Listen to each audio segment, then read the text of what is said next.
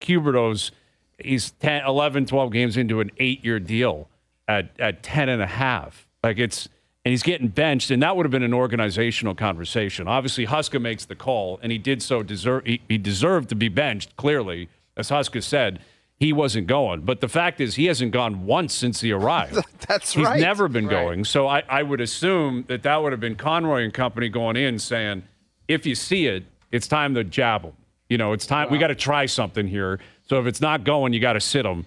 And what they're trying to do is spark him via embarrassment. His teammates are sticking up. I feel for the guy. No, I do too. But I heard something concerning last night when Ryan Huska was asked, how did he take it? And he said, he's fine. He'll have us. And then his teammates were like, he'll be at the rink with a smile on my face. Yeah. And I remember when my dad, I was playing junior, and he used to see some healthy scratches wandering around, smiling and laughing with popcorn and junk food. And he said, if I ever see you smiling and laughing, being a healthy scratched or not playing, I'll never come again. So it's like, how could you say, he's fine with it? Like he's going to be at the, like, shouldn't you would be thinking, I remember our boy Chaser. Chaser came off the ice, Kelly Chase in Hartford, and Paul Maurice told him he was a healthy scratch. The big screen TV that we watched video on was in half in the front of the locker room. Because that's how mad and disappointed that he was that he wasn't playing. And I'm not obviously recommending that, but just to say, like, he's fine, he's okay, he understands. It's just like I think that was media speak. If you're asking me, like those guys, all three of those guys who spoke. But Noodles, last night, wouldn't you think the coach would say, you know what, he was pretty pissed off, instead of he's fine? Yeah, I don't know. Why would that be media speak? Like, why would they all be on the same page saying, let's go out and talk about how happy he's going to be tomorrow? I think it's more like you're sitting there going, well, if you say, he's pissed off and it's disruptive, now all of a sudden you're like, okay, this guy's a cancer in the room, all of that. You know what? But I thought it would have crept to really disappointed. Disruptive is your own word. I'm not saying they should have added disruptive, but I think I'm with O on this. Like, hey, I'm sure he's not happy. That sucks. But I'll bet you he comes out pissed tomorrow and crushes. Even if the coach said, like I would sure hope that he's not happy. Yeah. Because to say that he's going to come to the rink with a smile on his face. You're right. I didn't look at it that way. I just looked at it as like, this is the first time. And good for Ryan Huska.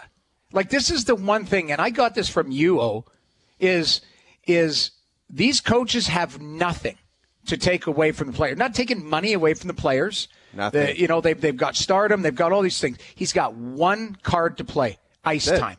And he took it. And good for him, because there's other coaches that should have done that. And think about this.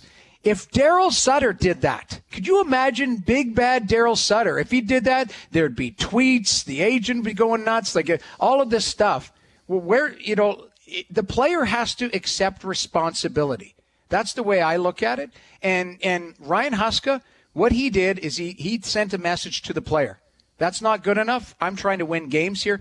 And it was a big move. They were down 2-1. Yeah. And he sat him down. And they ended up winning the game. It is. I would like to know why last night was the night. Like, again, that's where I'm getting in. I'm curious about the politics behind the scenes. Like, you guys know the way it works in pro sports now. Like, coaches, the management's heavily involved. I'm not saying they called down and said, sit him. That was Huska's call, clearly. But it can get political behind the scenes. Actually, there's an interesting quote coming out of New York. I saw Robert Saleh was doing an interview with, I think, Michael Kay's show. And he was asked specifically about why they keep playing Zach Wilson. Like, why are you playing him? Because they have a veteran behind him. And he basically said, I have to plead the fifth. I don't know. I can't get into it. Which was basically his way of saying the GM and the owner won't let me not play him. That's basically it. Like, the owner has said, no, he went second overall. We're paying him. You're playing him. And Saleh's like, I don't want to lie about it. I'm not going to say it's my decision because I don't want to own it.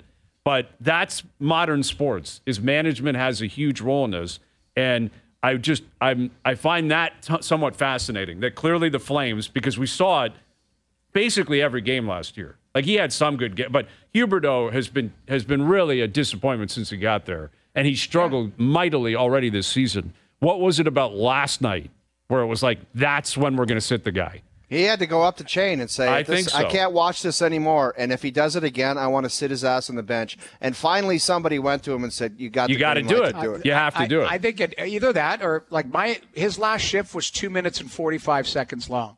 So I don't know if it was like he got caught out there. I didn't go back and look at it. I hope so. That's fine. If not, that's a Phil Esposito shit. It's basically you come and nail yourself to the bench here because that's not going on. I don't know the context of it, but I just, in watching these games, I had back-to-back games, so I'm like, okay, he's benched. Let's go back and look at that last shift. It was 2:40. I'm like, oh my God, did he get trapped out and hung out in the zone? Like that's. I would have been happy if I was the coach and he took a long shift. Maybe he wanted to stay out there and do something.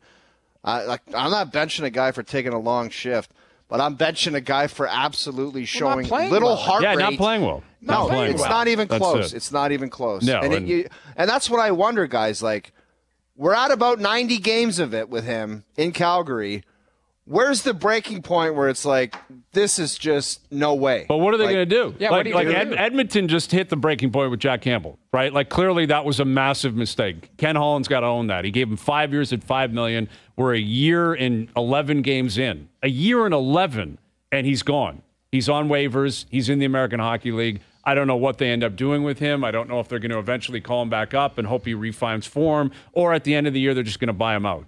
But what are you going to do with Jonathan Huberdeau? Other than buy him out. But you can't buy him out. You've been paying for it for years. It's a 17 trade where all of them chomp on some of his salary, and he goes back to Florida as a $5 million player. That's the only thing I could think of. If I'm them, I mean, you sit him out, and then he starts Friday night against the Leafs. Like you need this guy. Like he's got to play. You got to get him back. Like that's the thing. You send a message, and the last thing you do, if you're a coach, is you're still developing a relationship. Keep in mind, they've only been under the same house. We'll call it. Like Huska was the assistant coach there. They have a relationship, but he's been the head coach for 12 games. Like this was a that's final like straw. Moving in with someone, Noodles, and you realize after an hour they're a psychopath and you want to leave. Like that's how that in-house relationship. You got to make it work. The next game will say a lot about Huberdeau. It'll say a lot. Like you've been embarrassed now. You got benched. Your team came back to win the game. Like that's another thing on top. Like, right? Like the athlete in you is like, all right, if you're going to bench me, I hope this goes south. Because then it's like, at least I can say I wasn't what triggered the turnaround. And you can look at the coach and say, good move, dum-dum. Yeah, exactly. But now you got to be like, hey, that was actually a pretty good play not putting me on the ice because they came back and won. So, he's not going anywhere. It's got to work. He's still got talent. He's still a good player. But it has been a disaster since he arrived in Calgary. Based on expectations, it's been a disaster.